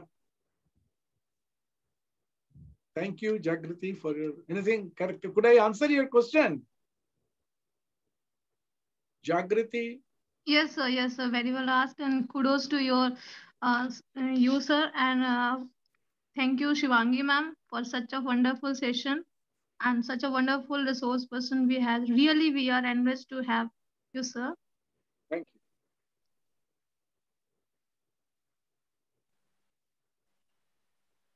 So, sir, there is one question in the chat box. Professor Kiran Kakde ma'am want to ask, how new education policy will help to fill the gap between academia and corporate in future?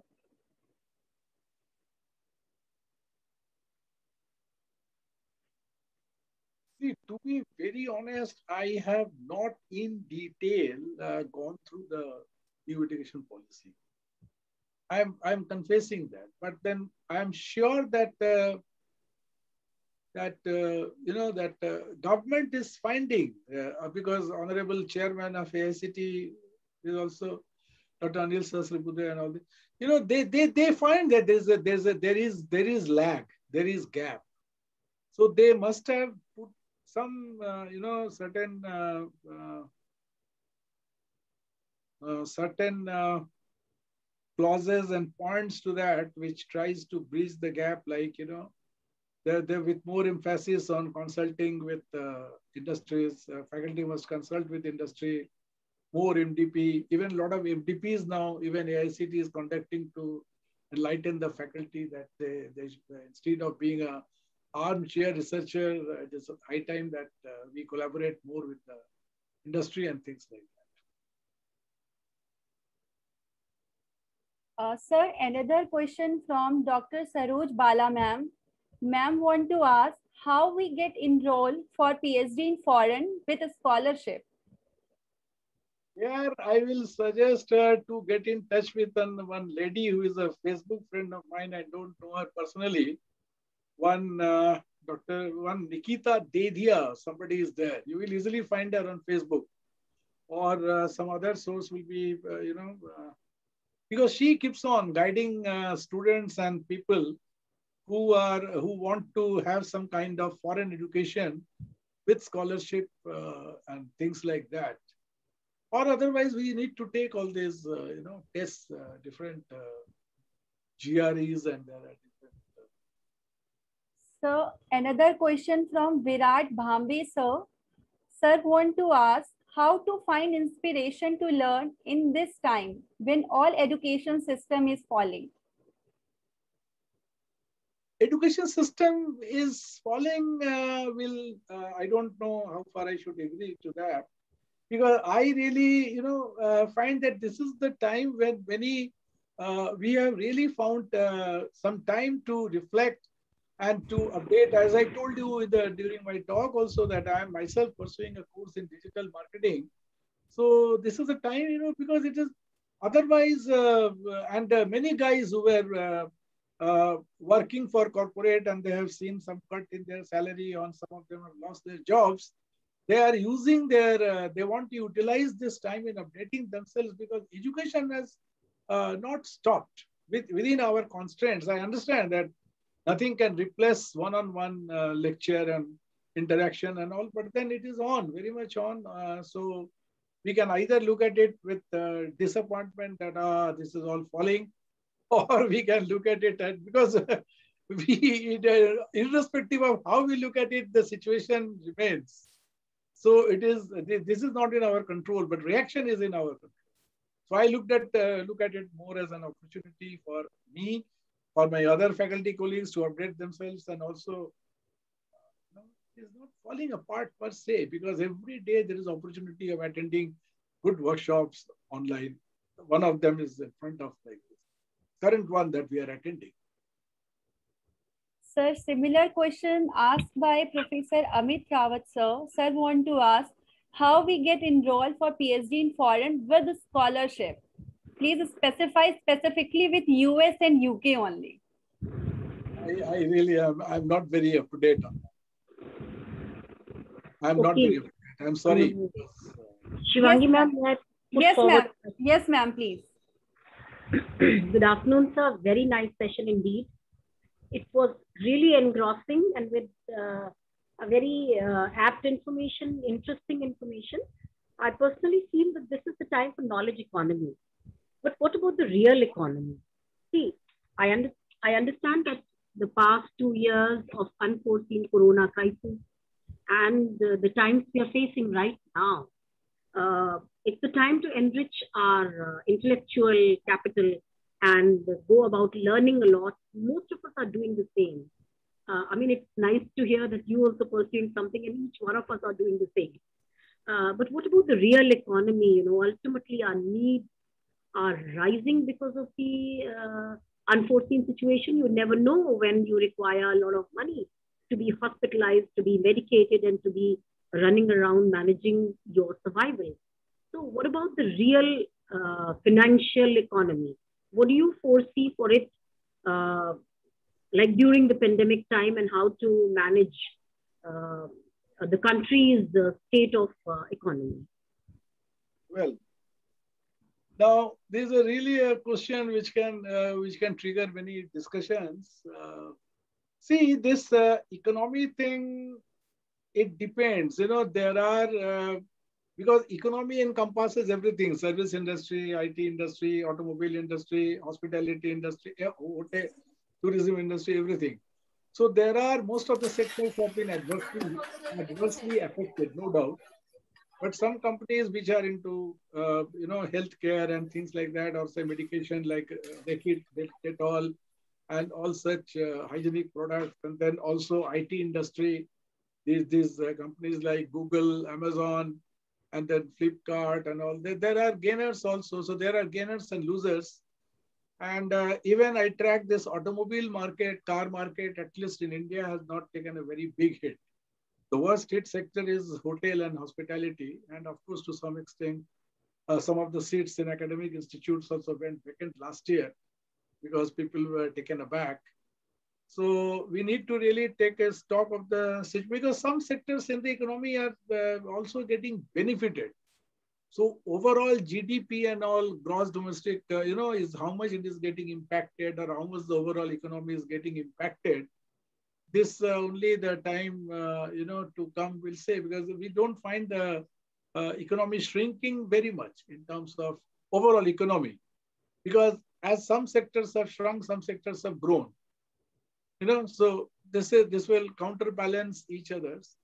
And recently I bumped into a kind of very good speech from Ugandan president on this COVID, wherein he has drawn a very nice comparison between COVID scenario and a war scenario.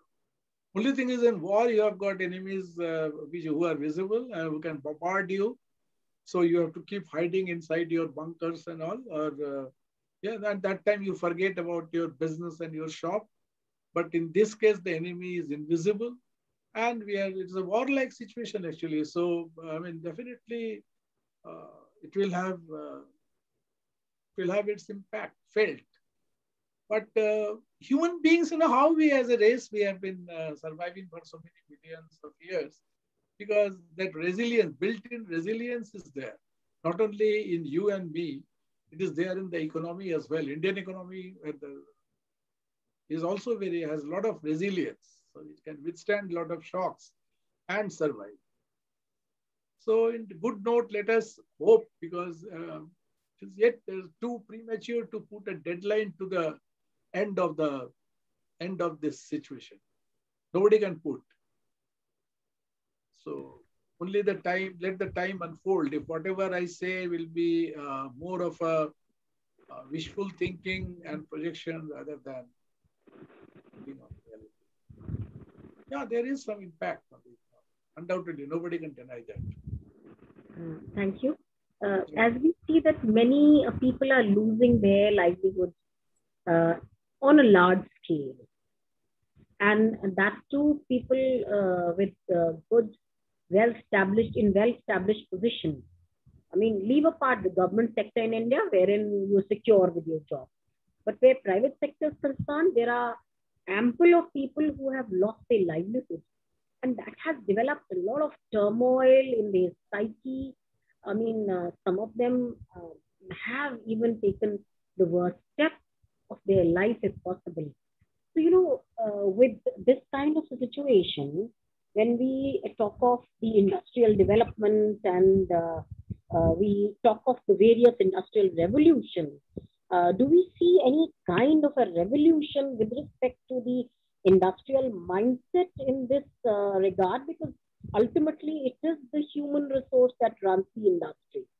The robots, the technology can never overpower the human intellect. So ultimately, if we simply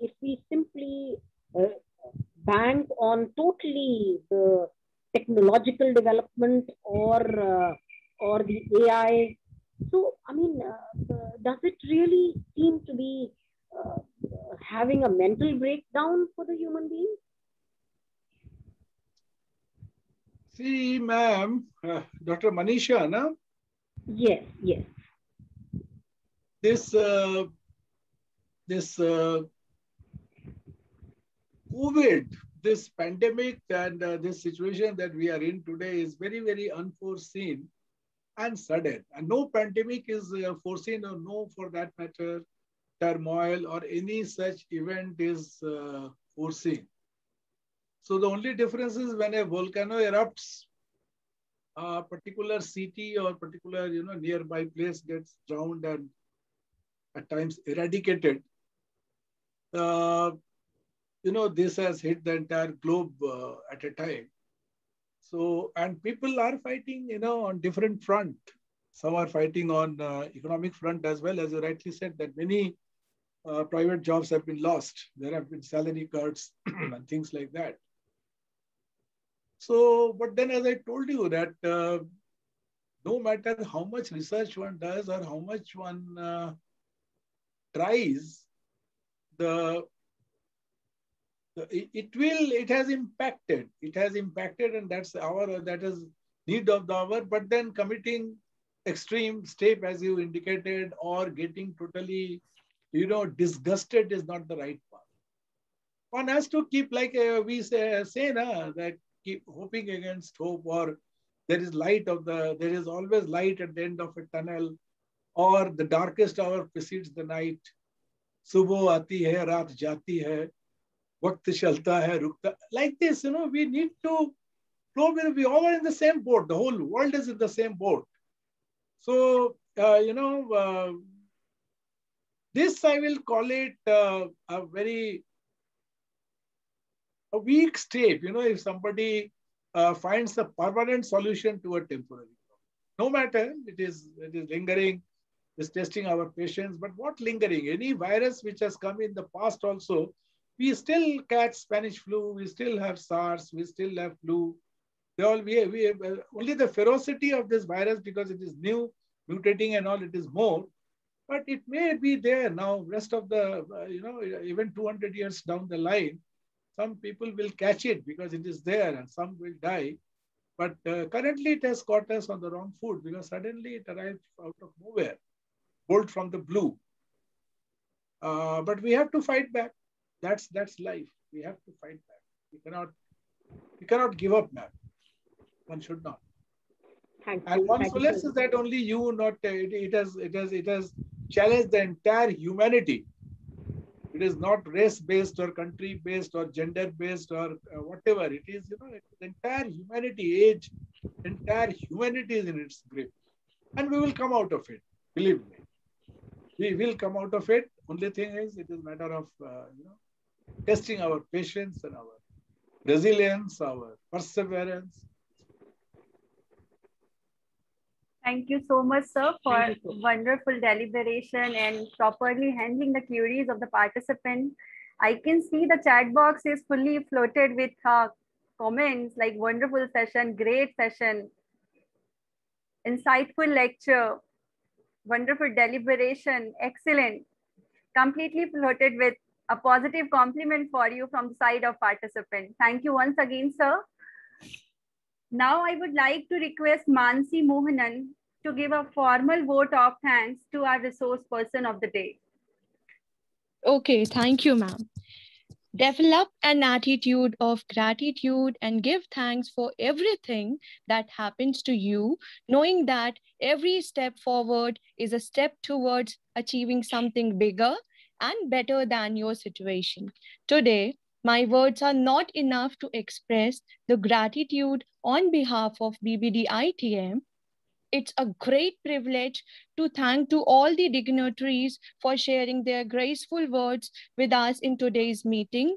I would like to thank our resource person, Professor Dr. Tapas Kumar Chatterjee, sir, who graced us with his thought-provoking address, set a perfect platform. You have explained in such a nice way the concepts and the queries of the participants, sir. I want to tell you that everything I have read about you, I have found you in the same way. I hope this fruitful session will add value to the participants' life and they can apply it to their potential goal. Thank you so much, sir, for such a fruitful session. I would like to thank our respected Chief Patron, Mrs. Alka Das Gupta, ma'am, and our respected patron, Professor Dr. Bhavesh Kumar Chauhan, sir, and my heartful thanks goes to Dr. Shivangi Tiwari, ma'am, without whom this FDP would have not been possible. Thank you, ma'am, for all the words of wisdom that radiated a source of energy within us. We will ever remain. In between, you are missing our beloved HOD, sir, Professor Manish Kumar, sir. Without his support, his continuous follow-up, this FDP is not going to be possible. So thank you so much once again, Manish, sir. Okay. Thank you so much, Manish, sir. Organizing coordinators, we feel proud and thank you for making us feel happy with your presence to this function. An event of this dimension cannot happen overnight. The wheels start rolling weeks in advance. We have been fortunate enough to be backed by a team of very motivated and dedicated student coordinators like Aditi Amit, Mansi Mohanan, Mitali Keshavani, Nimish Gupta, and Ritik Gupta. Last but not the least, I thank all the participants for showing their interest in this faculty development program. Now, I am going to wind up and have a small request with everybody. We have an opportunity in this pandemic to do something extraordinary. Let's create a world of kindness, love for each other, where caste, religion, class doesn't really matter. Over to you, ma'am. Thank you so much, Mansi. Thank you so much once again, Professor Tapas K. Chatterjee, sir, for taking a time for us and for this wonderful deliberation. And thank you so much, dear participant. Tomorrow again at the same time on the same platform for day 2. For day 2, we have Professor Karunesh Kumar Saxena, sir, Director IQAC, ML Sukhadia University, Jodhpur. Sir is going to give his deliberation on emotional intelligence. So be active and attentive. Participant, in between, there is one another announcement. We are sharing feedback link to you. And after this, on the basis of feedback link, we will sharing you the assignment. Assignment is going to share with only those participants who had filled this feedback form. There is no link sharing in WhatsApp group or any other place. So thank you. Be attentive and be regular. Thank you so much again, sir. Well, thank you, everyone. Thank you, Shivangi. HOD sir, with your permission, can we wind up the session?